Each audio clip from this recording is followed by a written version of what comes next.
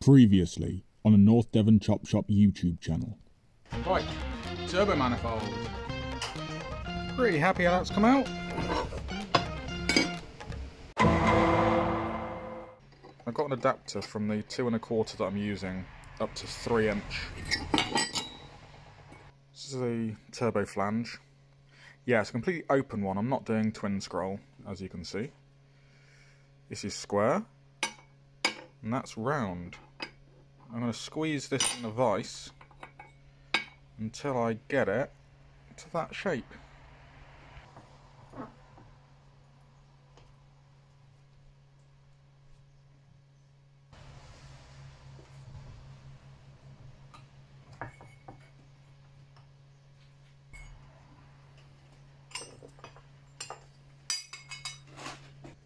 It's not perfect, but as my old music teacher used to say, it's close enough for jazz. Manipulating this has put the other side out of round, but we're not going to worry about that for a minute. Get this welded on and then form that back round again.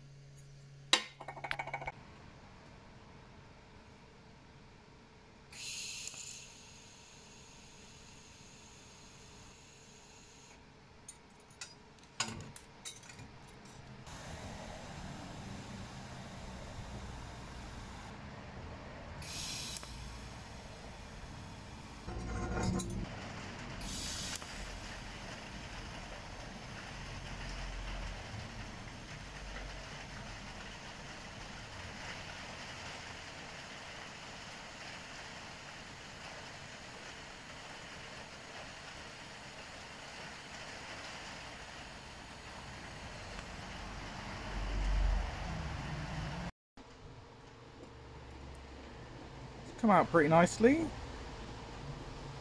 Pretty happy with my welding at the minute. The only thing I'd like to improve is my stop start, so you can see where I stop and start.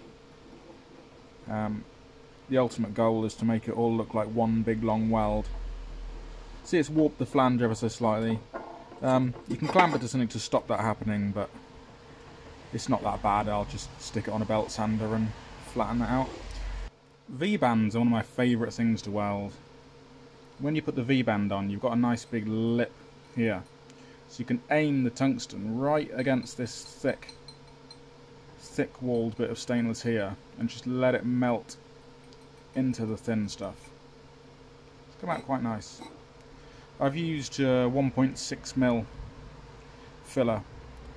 Probably could have used 1, but I'm running out of 1, so I want to use 1.6 in the places that I can. Do you see all these purples and blues? This is what people in the automotive industry want. In some industries, colour in welding is actually undesirable. They want to see it as a straw colour. But on cars, we like the pretty colours.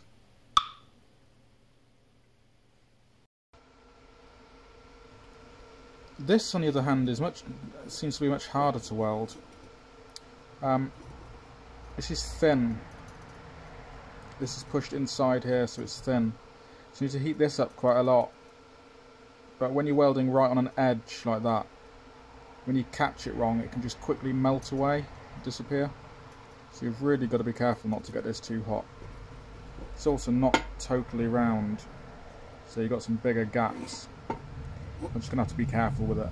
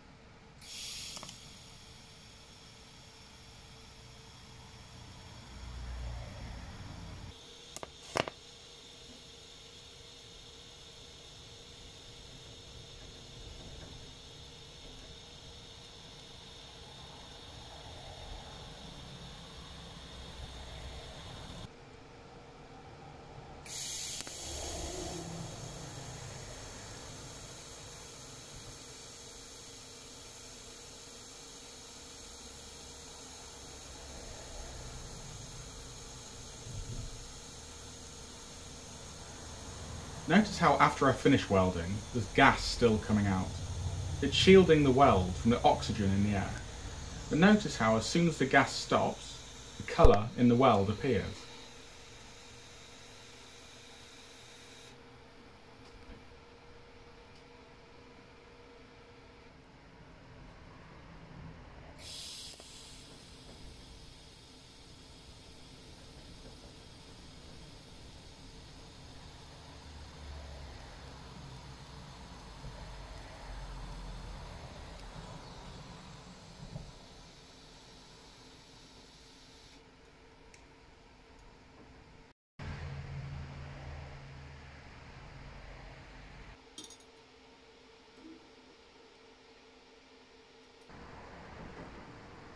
Top secret tip, the way I work, if you're a proper fabricator, you'd work out exactly where you wanted the turbo, say here, then you'd mount it in position and then build pipework from the exhaust to the turbo. That's difficult, you've got to be millimetre perfect. So the way I do it is I know roughly where I want the turbo and I build the pipework roughly to there. When you weld it, it all warps anyway. So get it roughly to there and then I'll mount the turbo where it sits. One thing I try to do is make the least amount of cuts that I can. So when you buy bends, I don't know what they use to cut these, laser or water jet maybe, they're perfectly flat. So if I can keep it like that, makes it way easier to fit up. Unless you've got decent cutting equipment, which I certainly don't have. When I cut stuff, it leaves little gaps and you've got to spend ages. So the least amount of cuts I can do, the better it'll be. Nice little flex there. See, these are all solid pipes. The only cut I've had to make is I've cut down this. But I've cut it down on the side that slips inside here, so it doesn't really matter if I've cut it straight or not. You see these, how perfectly they're buttered up, and that's because I didn't cut them.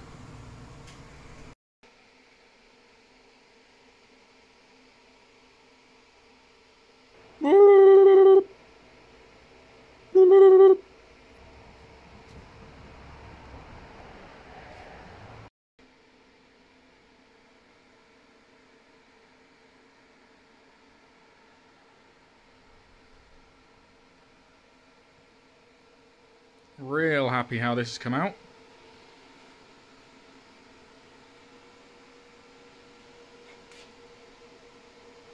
You think how rusty and gnarly the rest of the car is going to look. This stainless is going to be the bit that draws people's eyes. So I really want it done as well as I can, because if people are going to judge me, this is what they're going to be judging me on.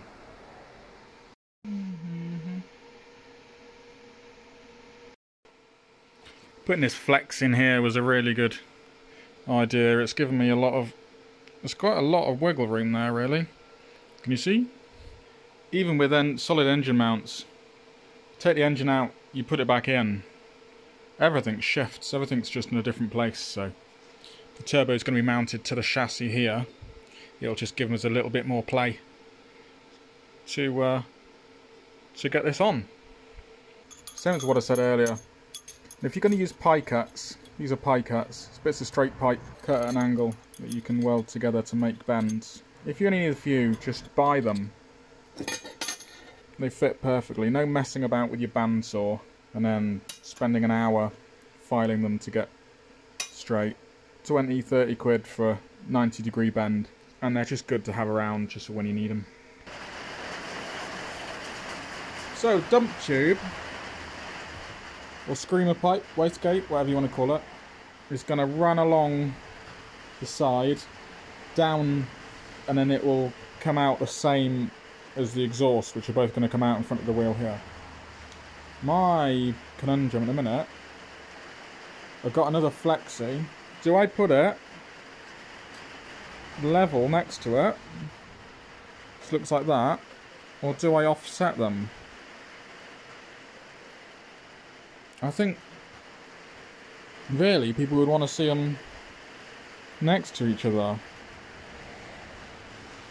But it might just look a bit too uniform and look a bit odd. You might just look a bit too structured. I'm wondering if they're offset. But are they not offset enough so it looks odd? Don't know. Might go have a cup of tea and think about it. Right, I've consulted the Council of Elders, the VW DRC. I strongly suggest that you join the Volkswagen Drag Racing Club if you're interested in Volkswagen drag racing. So, I'm going to offset them. Several reasons. One being, if they're going to be level, they've got to be perfect.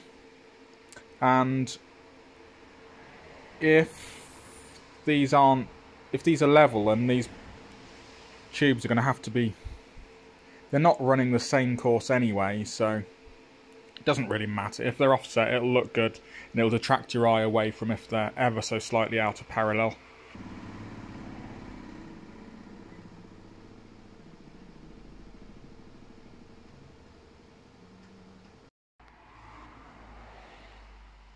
So this is where we are. Just need to weld up this piece here, which we'll get round to doing, and I'll need some tips to go on the end. Not quite sure what I'll do. Just straight pipe out the side, probably. I'm just trying to recycle this old used bit there, so might have to move that lambda bung there. It's a bit close to this, but yeah, I like how it looks. It's coming out quite nice.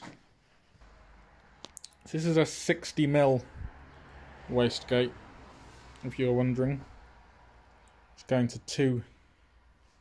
2.25 inch screamer pipe, which is, remember when exhausts on cars used to be that big? That's what we used to do.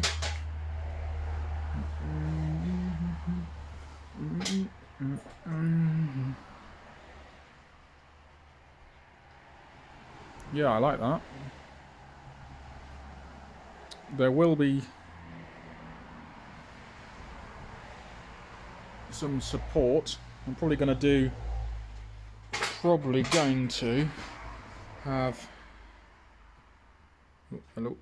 some sort of bracket off here just to support this here, and then I don't think this one needs supporting because it's supported there. So the turbo is going to be bolted to here, so it'll be fairly well supported.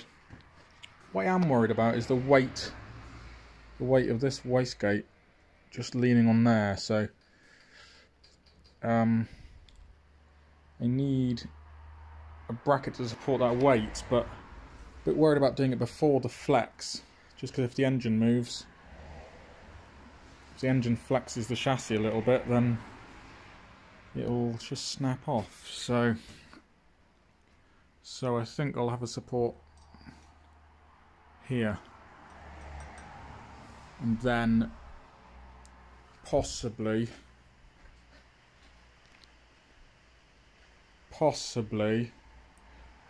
tie this across here or across here, some sort of bracket either way, and then like a high temp silicone little rubber with a bolt.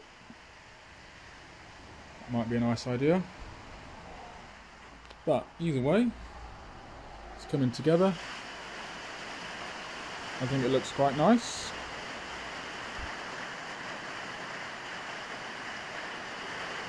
So there we are.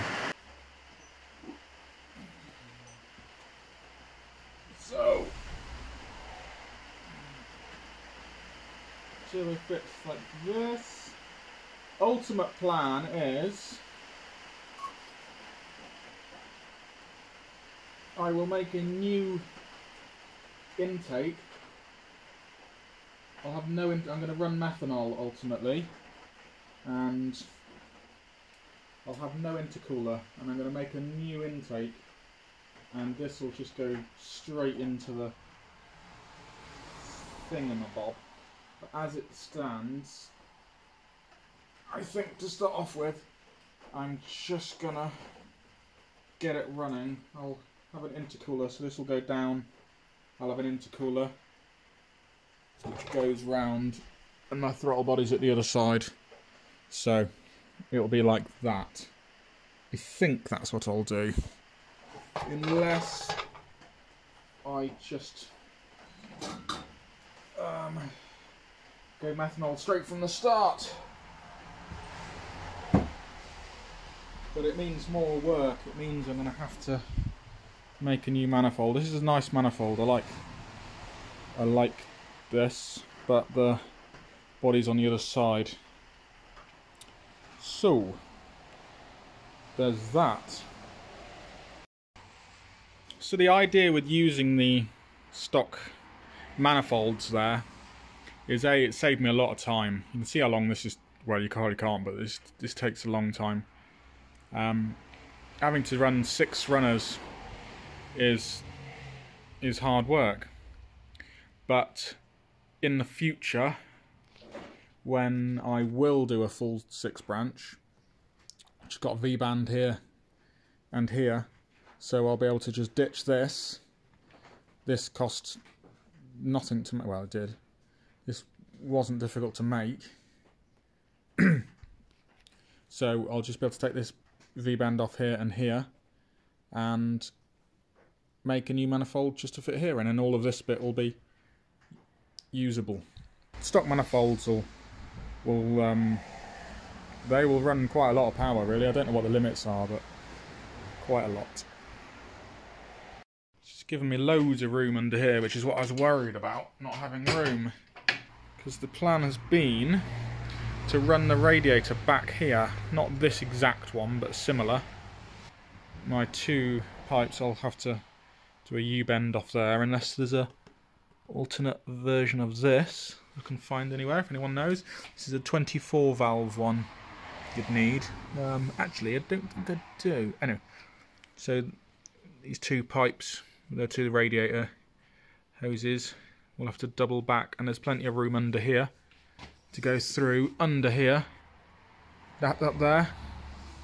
So yeah, there's actually way more room than I was thinking, so that's good.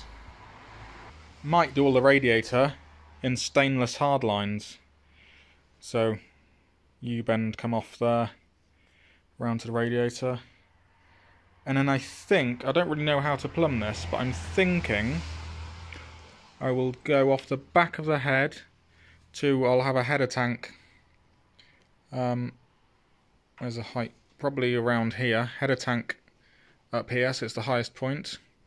It'll come from the head to the header tank, and then it'll come down into the gearbox, out of the gearbox, and then into here.